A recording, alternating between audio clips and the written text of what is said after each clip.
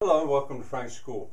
There will be many braces and struts in this tiny Tudor house. I'm using the word Tudor, faux cut, but I'm using the word Tudor here because these are going to show on the outside. The building will be white unless you've decided to make it some other color. It'll basically be white. And all of these struts and braces are going to show, they're going to be visible. As a matter of fact, all of the struts, practically in every case, if you just lifted a little bit on the end, you could slip them out. They're not even going to be fastened. Anyway, I want to give you an idea of just how many there are. The structural corner covers, that will require 16, except that in one corner, 4 of them will have to be taken out because of where the little chimney is going to go up through. So that makes 12. The joist stops that go around the perimeter,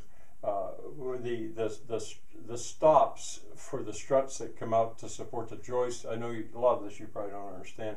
Each corner will have one, so there's 4 more.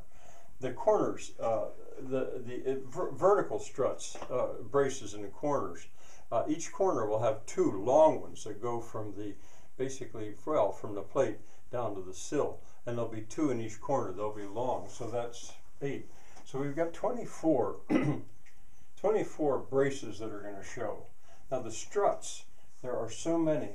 The inner joists, the 6 joists that go along in the inside, each one of them will have 4 struts supporting them. That makes 16.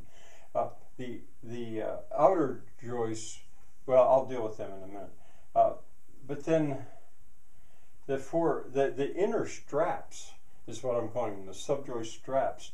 Along the long way of the building, each one of them will have 4. 2 on the inside and 2 on the outside of the building. Each one of them will have 4. That's 16. Each of the corners. At each of the corners. Now that's going to go on a 45, a different angle. Each of the very corner of the building, each of them will have a strut. That's 4. And the door will have 2 little struts in it, and the window opposite the door will have 2 little struts in it. They could be put in the other windows as well. And then finally, the knee walls at the top, which I'll tell you more about now.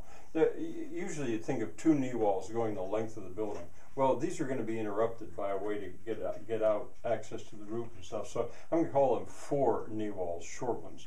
And each of the knee walls is going to have 3 struts in it. That's how I'm going to deal with a wind brace. If you know anything about framing, especially timber framing, you know that wind braces are required to keep the roof itself, the rafters themselves, from swaying. So that comes up with 52 struts. Now each one of those struts is going to have to be stopped in some ways. The strut's got to have something to keep from going that way and something to keep it from going that way. So that I've got to allow for 104 stops. I might have some of these names wrong. And if this seems so complicated, well, it isn't really. And if you think of 12 trees, trunks, each one with branches going out, but in a little grove, in a way a faux cut is like a grove of 12 trees where each one represents one of those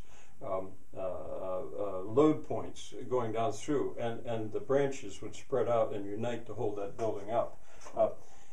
Now, you could accomplish this amount of stiffening, sort of, with 4 sheets of plywood. It has, say, 1/2-inch plywood. At present costs, that would cost you about $70 a sheet, $280, just for the plywood. And all you'd have is the stiffening. You wouldn't really have the load bearing there. Well, that's compared to all these braces and struts.